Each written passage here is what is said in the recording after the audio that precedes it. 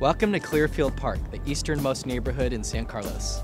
In between El Camino Real and Highway 101, this area is within walking distance of Caltrain and downtown's Laurel Street. Homes here tend to be smaller, around 1,000 square feet with 2 or 3 bedrooms. Many are part of a large development from the 1940s, and some have since been expanded. The price point here is the most affordable in San Carlos, often priced similarly to condos in other neighborhoods. The neighborhood has some unique cinder block homes, many of which now have stucco exteriors. There's also a newer part of the neighborhood that was built in 1987, which has 2-story homes of about 1,500 square feet. Clearfield Park is served by 2 elementary schools, Arundel Elementary and Britton Acres Elementary.